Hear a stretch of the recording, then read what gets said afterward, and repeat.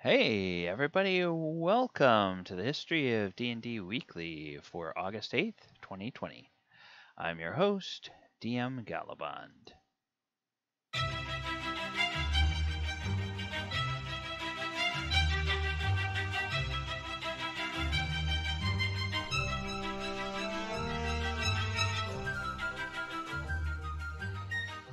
Alright, today on the History of D&D Weekly, we are going to do the first part of the series on original D&D combat rules.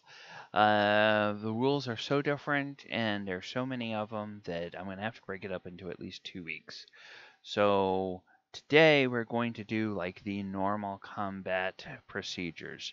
So normal weapon combat, melee and range, including spell combat, that type of stuff. In the next part of this, we're going to get into more specialized combat rules, special situations. So unarmed combat rules, there's a whole section on that. There's a section on, mass combat, because some of you may know that the original D&D came to fruition out of a very active miniatures war game scene that was going on in the 1960s, where people would build like these big tables and build terrain and whatnot, and they would build miniatures of historically accurate armies with historically accurate weapons, and there were rules for how your armies would fight against others. So there was this whole set of rules built into original D&D to handle those kinds of massive combats. There's also specialized things like siege combat rules and stuff like that. So there's so much of that we can't fit it all into one episode. Oh, we could, but you'd be sitting there watching for an hour while I go through it. So just going to try to focus on the original combat rules and hopefully keep this to within, a half hour or something like that. We will see how well we do. All right, let's go ahead and let's get on with the show. All right, so there's a few things that are pretty different about combat in original edition, and one is that there is a strict order to combat. Now, in later editions, they've kind of relaxed the rules, but this is one of those things where I alluded to the fact earlier that it grew out of miniatures war games, and this order of combat, you can really see how it has that pedigree back to those miniature war games. So, the combat sequence of events checklist. Now, the first thing that happens in every combat round, at least the way they envisioned it initially, is you roll initiative in every combat round. So you don't roll initiative at the beginning of combat and then those turns go in the same sequence over and over and over and over again. You roll initiative at the top of each round to see who goes first. Now, for people used to later editions, that means that it can kind of take a little bit more time to run combat. For those of us on Roll20, we can use, if people get used to doing the doing like initiative macros and stuff, it's not so bad, but it does cause a delay from the last person to go in the previous round until you figure out who goes first in the next round. All right, and notice that the combat sequence is for a side. It's not for individual characters, it's for the side. So the players designate one person to roll initiative, and that person's initiative determines the entire initiative for the players.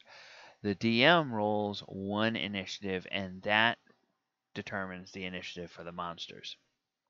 So If the DM has the higher initiative, all of the monsters will go before any of the players can go. If the player has the higher initiative, then all the players will go before the monsters can go. So this is a little bit of a different thing. And again, back to those war games rules. All right, so each side rolls 1d6 to determine initiative. Makes sense if not every single individual is rolling initiative, you don't really care. You just go ahead and you only need to know whether it's higher or lower than a 6. First side goes. Side that won the initiative acts first. So there's morale. Monsters and NPCs roll morale checks. Also, anyone who needs to make a saving throw versus an ongoing effect does so now. Notice that happens at the beginning of the round. In later editions, saving throws for ongoing effects, that happens at the end of your turn, not the beginning of your turn. So in some ways, this is nice because if you shake off that effect, well, then you haven't lost your whole turn. You still get to take an action. So movement. Characters who choose to move do so now. You cannot do movement at another phase or another part of the sequence of combat. You must move before anybody attacks. Then there's missile combat. So any characters using missile and thrown weapons make their attacks. So if your party consists of, let's say, a wizard with a sling and an arch or a ranger or a fighter with a bow, and then you have a cleric with a mace, and you have a fighter with a sword, and you have then that wizard or the magic user, I should say, because this is original D&D, the magic user and the archer will go before the others do. So they choose their targets, make their attack roll, they roll damage for any successful hits. Then anybody that's using magic casts their spells. So missile weapons go first. Then spells happen. Choose your targets. Targets roll saving throws if appropriate. DM applies damage as a result. And finally, the hand-to-hand happens. So now notice what has happened here. In Phase 2, you had to move. Phase 4, the spells go off. So if Bob the Barbarian, with his big, great axe, decides on movement that he's going to run up to the orc and get ready to smack him. And then on magic, Mary, the magic user, decides she wants to set off a fireball. Well, she better be careful about where she puts that fireball because that might hit Bob the Barbarian now that he's run up into combat. And if Bob doesn't run into combat, then he's going to have to wait until the next round before he can run up and get into combat. So this is what I'm saying, where things happen in a very specific order that's a little bit different to our sensibilities if we're used to playing the later games. Then hand-to-hand combat happens. So finally, characters fighting hand-to-hand make their attacks. Now, the mystics all use hand-to-hand, and everybody is capable of doing hand-to-hand combat. Like I said, we're not going to really get into hand-to-hand this week. We're going to put that in next week because it is a little bit of a specialized and less common circumstance. But if you're going to do any kind of wrestling or holds or grapple, what's called grapples in later editions, but was called holds and wrestling in this edition, you would do that in the hand-to-hand phase. Then the second side goes. So second side does this whole sequence 1 through 5 again. And finally, the special results. So if there's any special results that have come about during the round, DM will announce those. All right, so that is something to understand about this edition of the game. I would like to, at least for the first couple of levels, I would like to test this out. One of the whole reasons for doing the history of D&D is to go back and really see what the rules as written were supposed to be like. So that means that it's going to require everybody to buy in that, hey, this is going to work a little bit differently, and understand it because it works differently. You may get some different kinds of results than you expect from D&D, but the point is to roll with it and have fun with it and experience the differences and not to whine and complain because it's not what you're used to. So that's the thing. For people that want to play in this game, you need to understand that your recourse to whining about the rules ends when you accept the invitation to the game. Period. Zip. Nope. Zip it, as Dr. Evil would say. All right. And special results. So, end of the round. Special actions, attempts to retreat, offers to surrender, resolution of special skills, any of those types of things that may happen. So, first action in combat is to roll initiative. And normally, there's group initiative. So DM rolls a 1d6 for the NPCs, and one player rolls a 1d6 for the PCs. And the group that wins the initiative gets to go first. So everybody in that group will go first. And instead of figuring out what order they go in based on how fast their initiative is individually, we determine what order they go in by somebody counting down. All right, morale check. And does there anybody need to do a morale check or saving throws? Anybody need to do that? Yes or no? Okay. Now, movement. Anybody want to move? Everybody who wants to move, go ahead and do it. All right, missile combat. All right, everybody who's going to do missile, now this is your chance to fire. Then magic. Anybody wants to cast a spell, this is your chance to do it. So that precludes doing that. And then the reason that you start every round with a new initiative is because, well, the players may have gone first on the first round, but then the monsters may get to go first on the second round. So this means that it's a little less predictable which side is going to go. And because everybody goes, well, you could really sort of, by winning the initiative on a particular round, you could really sort of change the dynamics of the battlefield if everybody goes first on one side in a particular round. So initiative and multiple attacks. Initiative wins that has more than one attack. It gets all its attacks before the player characters can act, and likewise, high-level characters with multiple attacks, they get to make all their attacks before the other side gets to go. And ties, if each side rolls the same number for initiative, all the actions happen at once. Actions are simultaneous. And now that, so that means, like, if they both get 3, then it's kind of like up to the DM to adjudicate. Now, since we're going to do this on a stream, this is kind of going to be a little bit crazy. Like, if everybody tries to yell at once, oh, I'm doing this, I'm doing that. Well, no, but DM's not going to be able to hear what people are saying, and the people watching aren't going to be able to know what's going on. So we're going to have to figure that out. I think what I will do is, on a tie, we'll say that everything is simultaneous, but when we get to the morale and saving throw phase, we'll do another initiative and see who gets to go first on the morale and saving throw. And then when it comes to the movement phase, do another initiative. Which side gets to move first, and then the same all the way down. So that way it's a little less chaotic. We'll say everything is happening, but one side could get to do their saving throws first.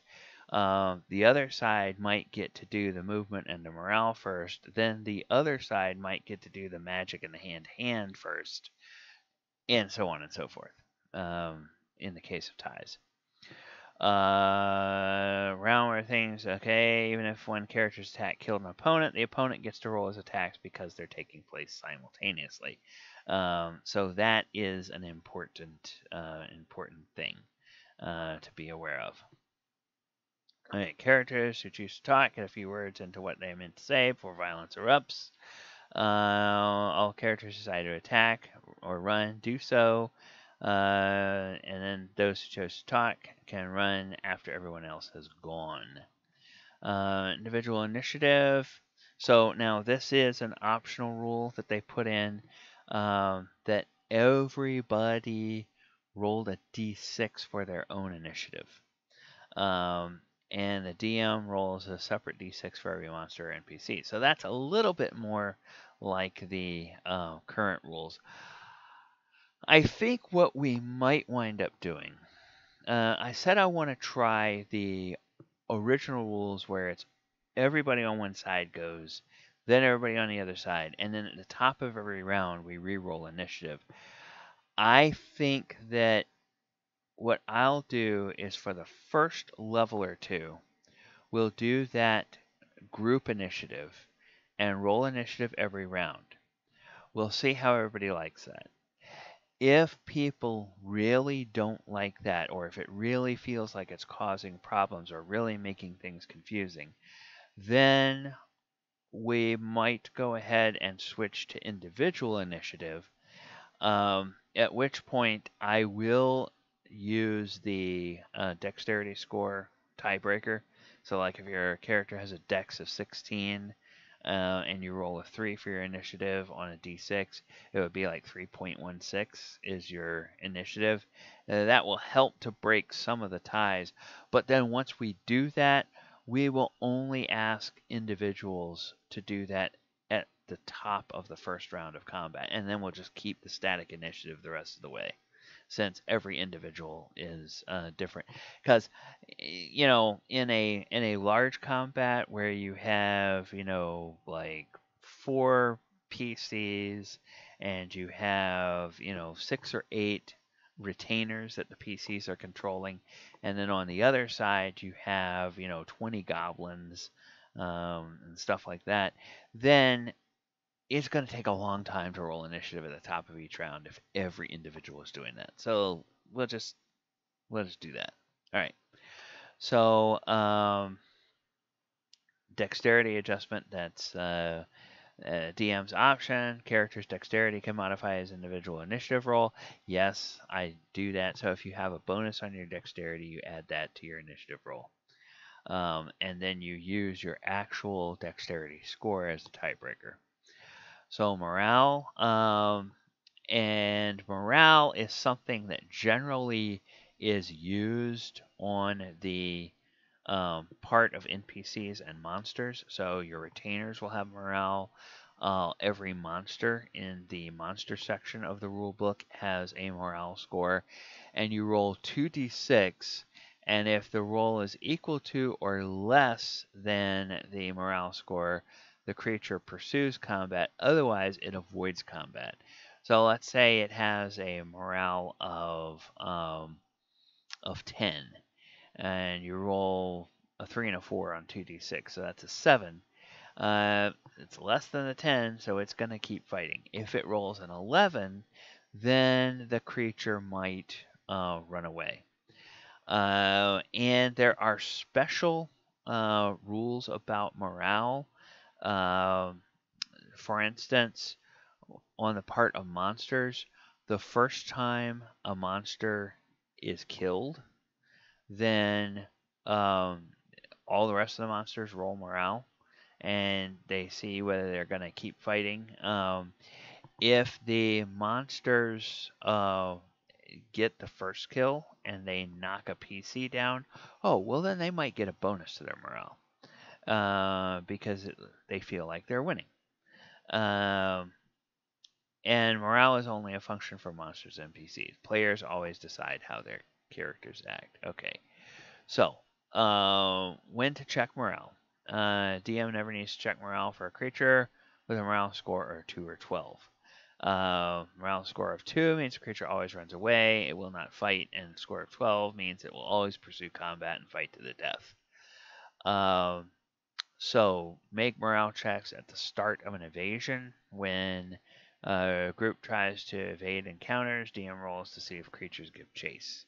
During a chase, every 5 combat rounds, successful morale means they continue to give chase. Failure means they break off the chase. In combat, when the creature is first hit, taking 1 or more points of damage, it rolls morale.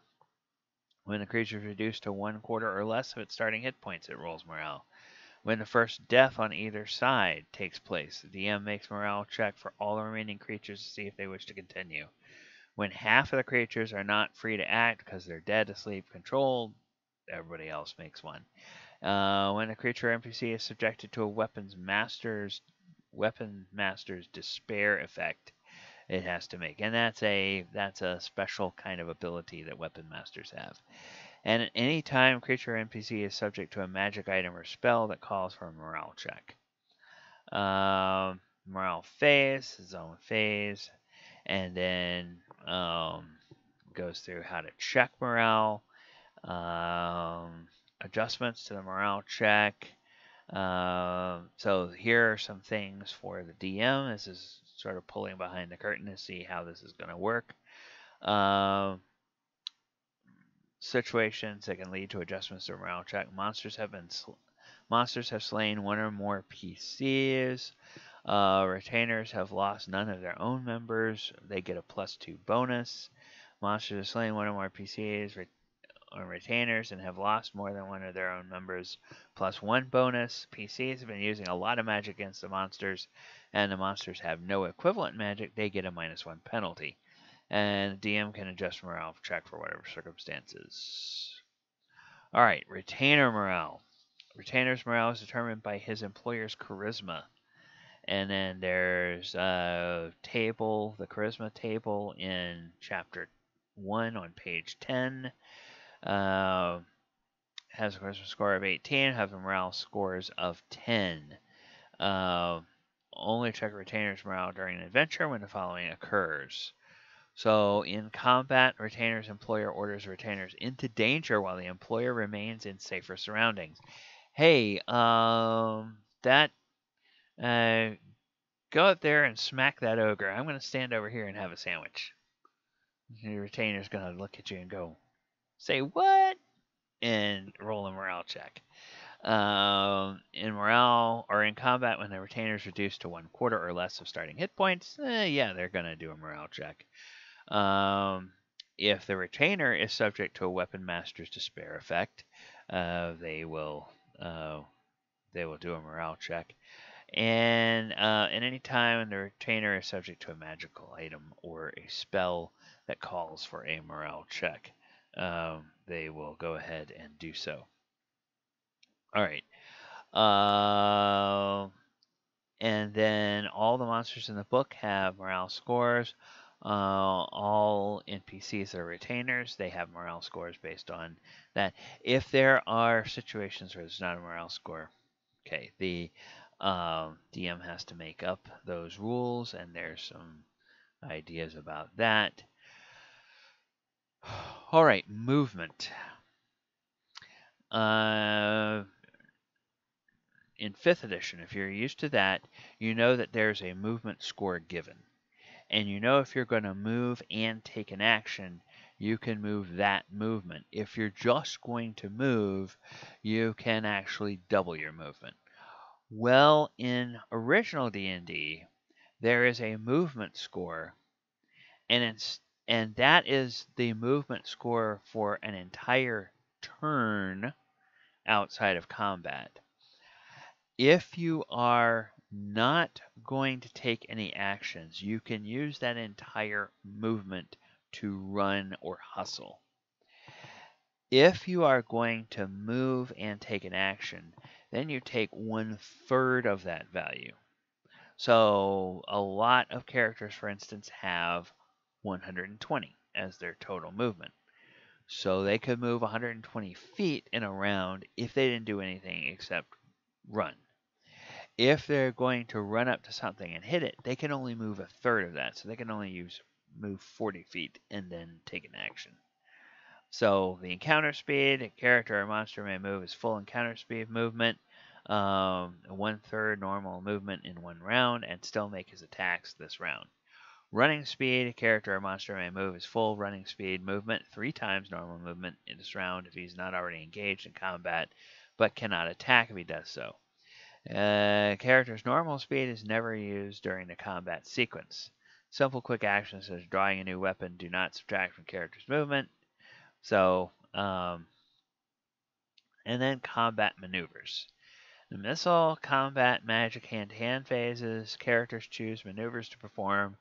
Combat maneuvers table shows all the normal combat maneuvers in the order in which they occur within the combat round.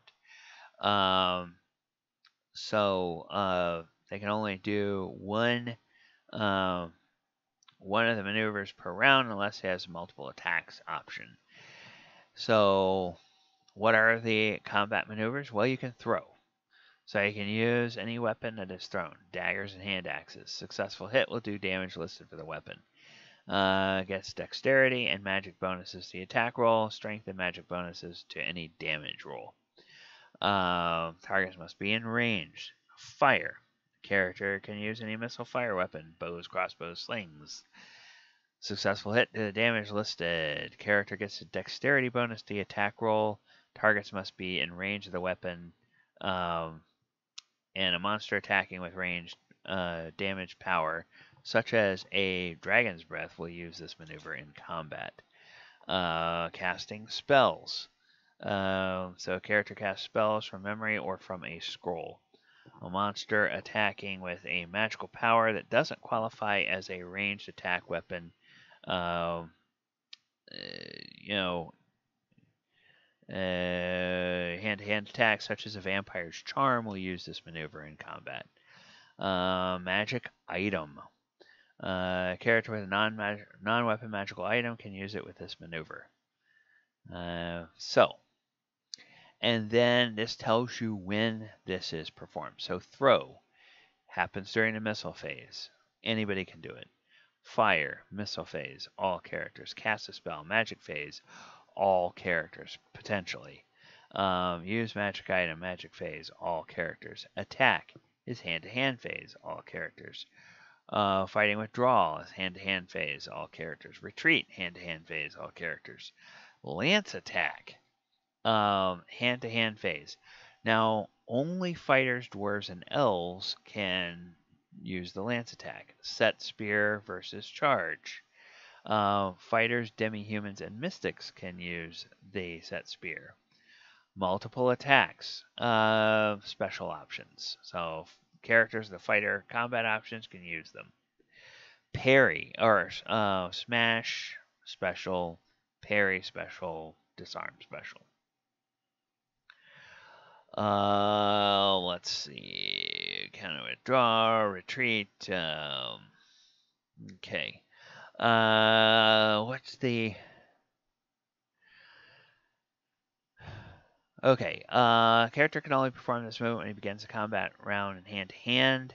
This maneuver, a character backs away from the enemy at a rate of 5 feet per round. So that's... this is something that they used in 4th edition where it was a 5-foot step. This is where it comes from. It comes from the original D&D. And it allows you to move without taking opportunity attacks. Then a character can retreat. They can run away from the enemy at greater than half their encounter speed up to full encounter speed, forfeits armor class bonus of a shield, enemy attacking him later in the combat round, movement phase, or enemy attacking a ranged weapon receives +2 attack roll bonus this round because they can't use their shield. Lance attacks on a steed. Get strength and magic bonuses. Set spear versus charge. Character on foot carrying a spear, pike, sword, shield, or lance can set the weapon versus a charge. Holds the weapon firm, braced against the ground and towards the onrushing enemy.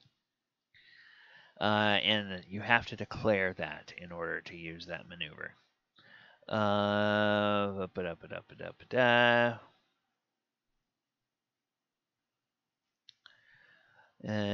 Then let's see. Normally, a character makes his attack on a monster's movement phase, and the monster first moves within range of the weapon. If his attack hits and kills the monster cannot hurt him in return. If the attack fails to kill the monster will be able to attack on its own hand-to-hand combat phase.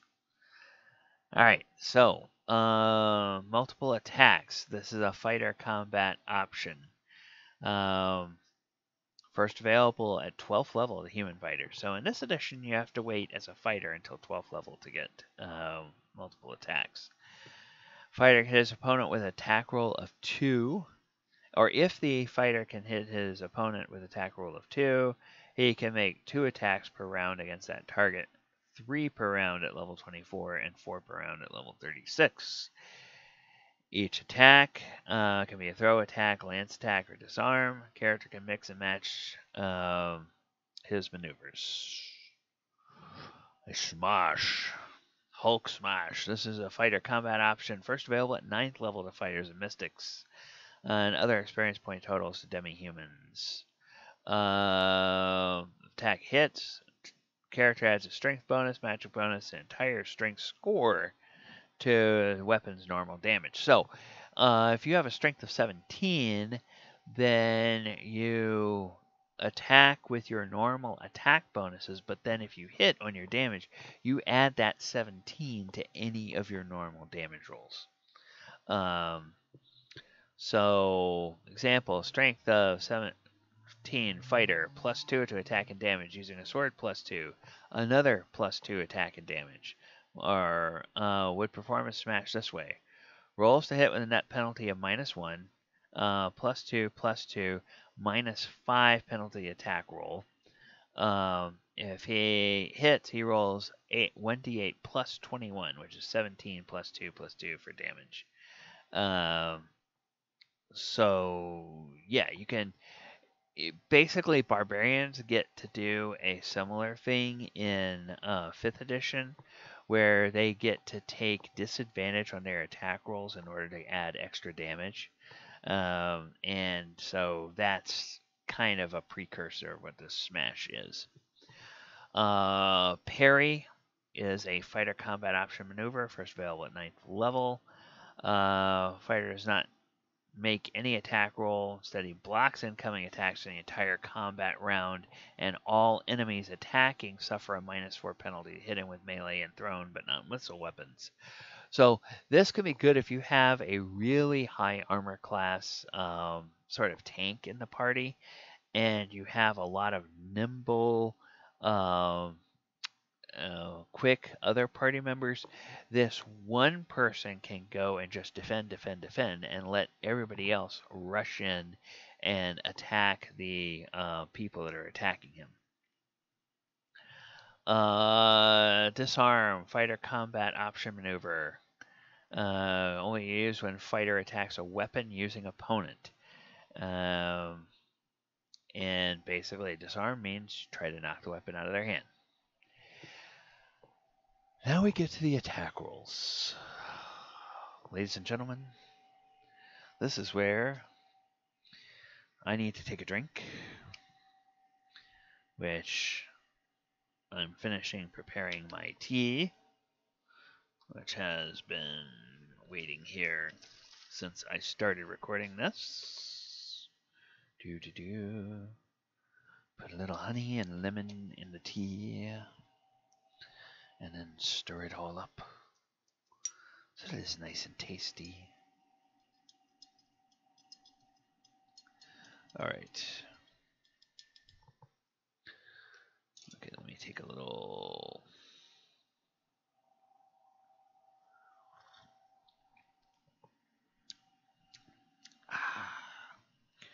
Okay, attack rolls are only given for targets of AC 19 through AC -20.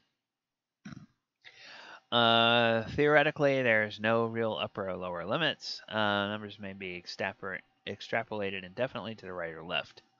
Any number above 10 that ends in a 0 is repeated 5 times before the table moves on to the next number. Numbers 2 and 10 also repeats 5 times, which the number drop normally. Instead of going into negative numbers, each 0 or less has a dagger and is explained in the notes. Note that unadjusted roll of 1 should always be a miss. Natural roll of 20 should always hit. There's no critical hits in the original D&D. So attack roll checklist, all characters. The attacker looks on the attack roll table, all characters, and finds the armor class of his target. And the number given on the table is the number he needs to achieve with his roll and bonuses to hit his target. Weapon mastery option. Because they help determine how often a character can use multiple attacks, weapon mastery attack bonuses are applied to the character's attack roll. Character needs to roll an 18 to hit something, but he has a +2 bonus from weapon mastery. He actually needs a 16 for a successful attack. Okay, self-explanatory. Victim's armor class may be modified by partial exposure if the attacker is using a missile weapon and the victim is only exposed for part of a round. The attacker rolls a 1d20, adds pertinent bonuses, so might be strength for melee, dex for missile, and any magic bonuses. Attacker subtracts pertinent penalties from his 1d20 roll. Pertinent penalties include cover if the missile attack roll, magical curses if the curse affects the attack roll. If the result of modified equals or exceeds the number on the attack roll table, the attacker has hit his target. Unadjusted roll of 1 always misses. If the result was a hit, the attacker now rolls damage. First, he rolls the damage listed for the weapon or the attack. Just a roll with any multiplier, such as a thief's backstab ability or a charge bonus. Then the attacker adds any pertinent bonuses to damage. Pertinent bonuses include strength adjustments, magic bonuses, attacker's entire strength score, if they do a smash maneuver. The sum of the number rolled on damage and the pertinent bonuses is the amount of damage the victim takes. And here is the table. Now, class and level is over here. Armor class required to hit is over here. And this starts with armor class 19 down to 0. And down below, it's armor class -1 through -20. Now, in this particular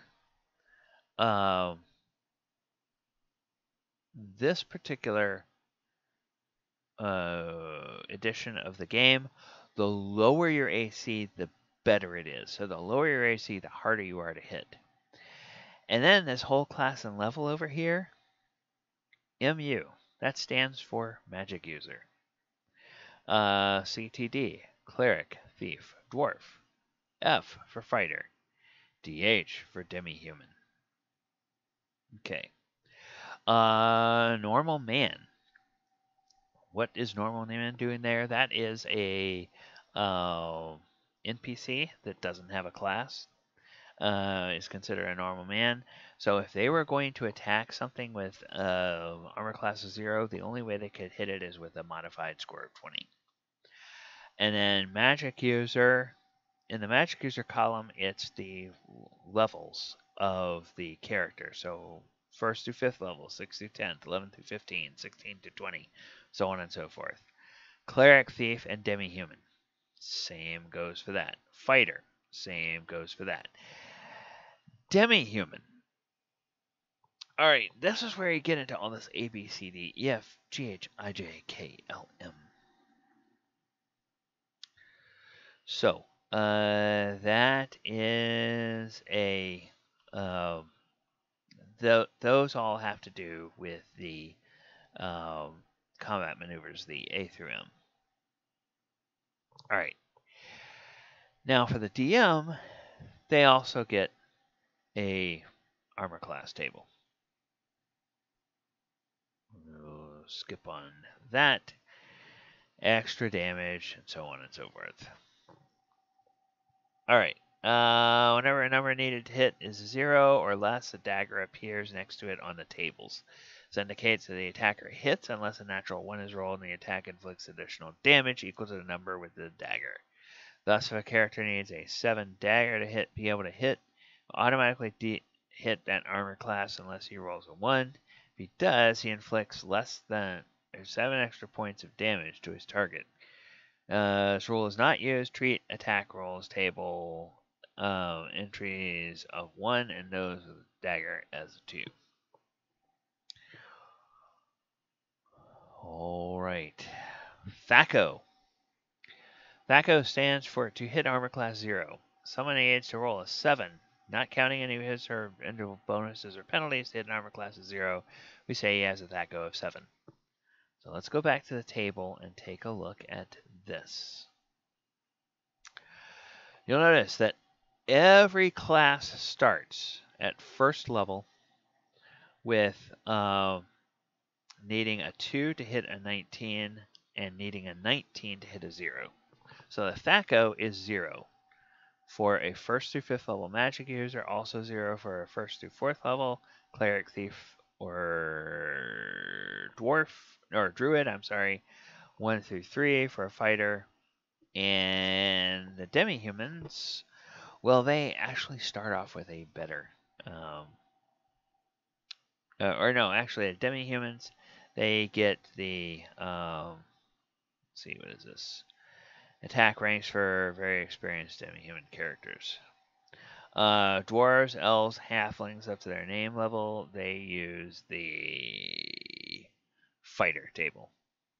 Alright, so 1st through 3rd level dwarf or halfling or elf would use that. And then, so I guess this means cleric, thief, or D, that's a druid, not a dwarf. My bad. Alright, and then as you'll notice, you get to the point here where class and level, eventually armor class 0, 34 through 36 level fighter only needs to roll a 1. Actually only needs to avoid rolling a 1 in order to automatically hit anything with an armor class 0. So yeah, your characters get pretty insanely powerful as time goes on.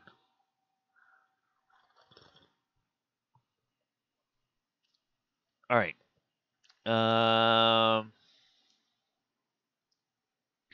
Then a THAC0. Alright. An individual's THAC0. For all the monsters have a THAC0, so that tells the DM what they need to roll. Also, a nice thing about Roll20, the character sheet that we use and the system that we use, it will actually tell you what armor classes hit. So when you roll an attack roll, it'll see that, oh, that hit armor class 10. If you're fighting something with armor class 10 or worse, hey, guess what? You hit it. If it's better than armor class 10, you miss. Attack roll modifiers. So there's all kinds of modifiers for the attack roll. Missile combat phase. Each character has chosen to use a missile or thrown weapon, chooses his target, rolls to hit, and rolls damage for the attack. Let me see, where are we doing on time? Alright, oh, yeah, okay, this is taking a little bit longer than I thought. Alright, I am going to actually end it there with the attack roll modifiers. We'll discuss this, and then we are going to come back in the next week, and we're going to pick up with missile combat and cover missile combat and magic phase, and doing the saving throws and things like that. All right. So the attack roll modifiers, you have circumstance bonuses. So if you're attacking from behind, you have a +2 penalty, or you have +2 bonus to your attack roll. So that means that unlike in 5th edition, the direction your character faces in 5th edition doesn't matter. It does matter in 1st edition. If you can sneak up behind somebody and attack them, they're going to have a lower armor class. If an attacker can't see the target, is a -1 penalty. Larger than man-sized monster attacks a halfling, you get a -1 penalty. and target is exhausted, you get a +1 bonus. And if the attacker is exhausted, you get a -2 penalty. And then it talks a little bit about the reasons that characters can become exhausted. All right, well, that is going to do it for this first look at D&D Combat. Remember, we'll come back and look at this part 2 next week. Hope everybody has a wonderful week. If you have any questions about these, or if there's anything that you want me to go over in more detail, let me know in the comments below. Otherwise, hope you guys all have a great week. Hope we will see you back here for next week for the History of D&D Weekly once again. And everybody take care and have a wonderful, wonderful evening. Good night, everybody.